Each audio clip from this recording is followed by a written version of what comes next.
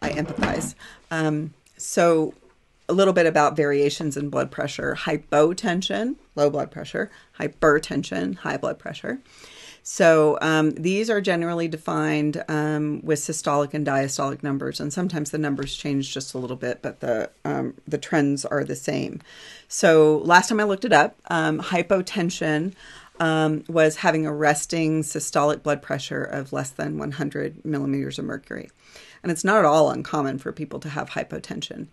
Now, mild hypotension, to the point that it's low, but it's not compromising blood flow to capillaries, is generally associated with a long, healthy life. Although, if you get up really quickly, you might get a little lightheaded. That definitely happens.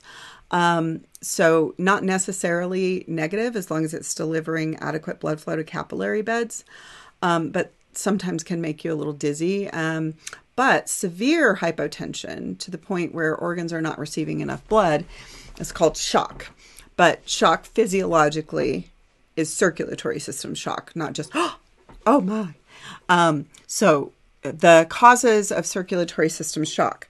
If we remember that the way that you regulate pressure is pump tubes volume, anything that impacts the pump or the tubes or the volume can actually cause shock, okay? And shock is inadequate blood flow to deliver blood to capillary beds. So things that could happen to cause shock, and this isn't all of them, but it's an intro to them.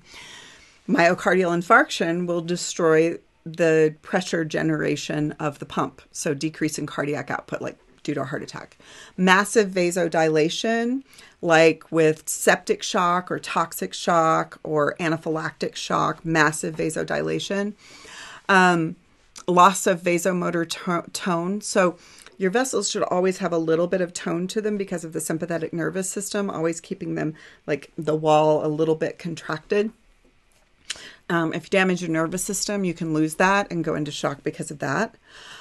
If you release massive amounts of paracrine agents that are fine when they have a local vasodilation effect, but problematic when they have a body-wide vasodilation effect. That could be called like septicemia due to maybe a bacterial infection in the blood, the toxins, and then your immune response, instead of causing a local vasodilation, because there's so much of them, can cause massive vasodilation. This is called septic shock or toxic shock. And that can occur because of like not changing a wound dressing, and increasing the amount of bacteria. And it can also occur in women because of improper use of tampons. Toxic shock can occur. Or it could be there wasn't a pathogen, but your body is behaving as if there was one. Severe allergy, like massive amount of histamine release because of a severe allergy. So many histamines that instead of being a local response to something you breathed in or you ate, you release so many of them they get picked up by the bloodstream. This is called anaphylactic shock. Massive loss of blood volume. Obviously, you could go into shock because you were bleeding out, like hemorrhaging, or massive loss of fluid volume because of dehydration, like sweating, vomiting, diarrhea, all of the above. So any of these can cause massive circulatory shock. Now, depending on what's going on, if it's like hemorrhage, plug the hole, a lot of these you could add epi, potentially, but we'll talk about that in just a second. Okay, hypertension. Hypertension tends to be a more chronic issue. And it tends to damage the system because you've got all of this plumbing that you're really depending on and you're putting it under really high pressure for long periods of time. It's eventually going to wear out the system.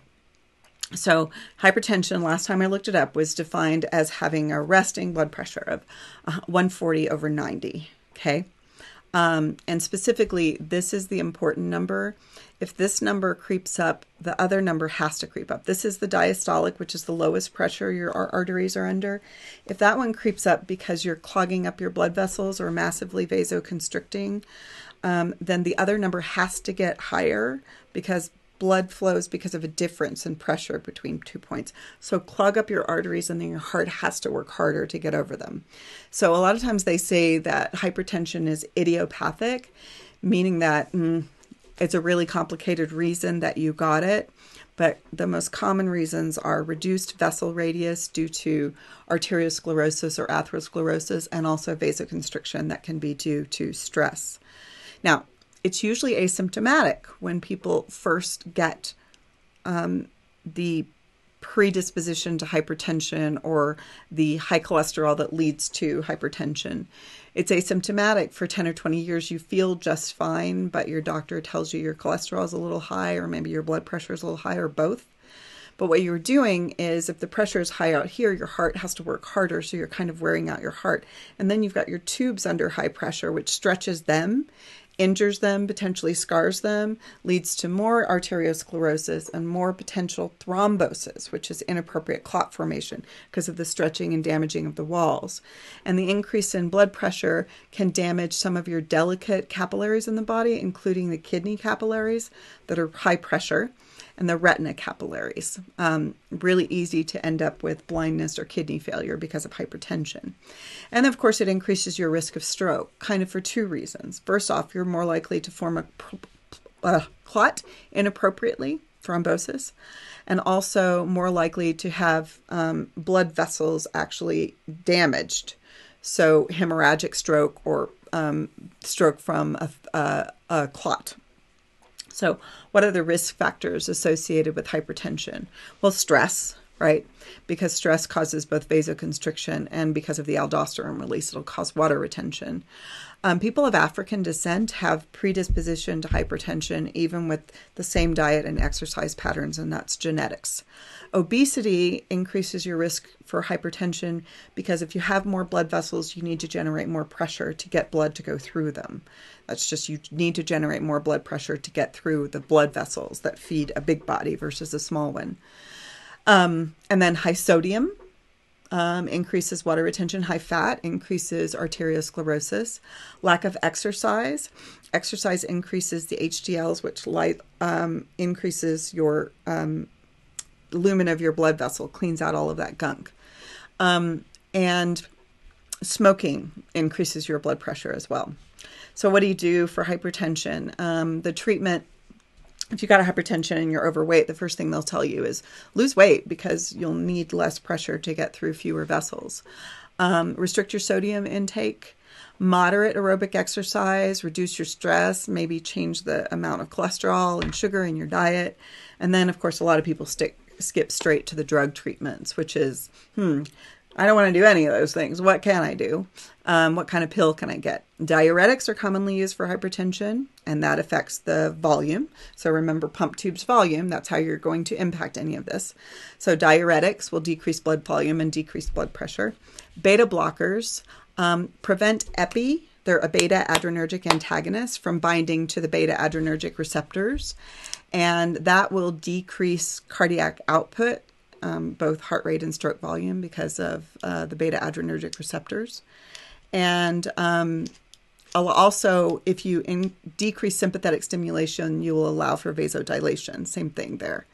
And then calcium blockers, although we didn't talk very much about the smooth muscle in the blood vessels, there are calcium channels on those, and those will close the calcium channels so that the smooth muscle cannot vasoconstrict in your blood vessels. And then ACE inhibitors, because of our ACE thing right here. If you can inhibit ACE, then you can inhibit ACE doing those two things, which is forming angiotensin II, which will cause vasoconstriction, and causing the aldosterone release, which will actually cause water retention.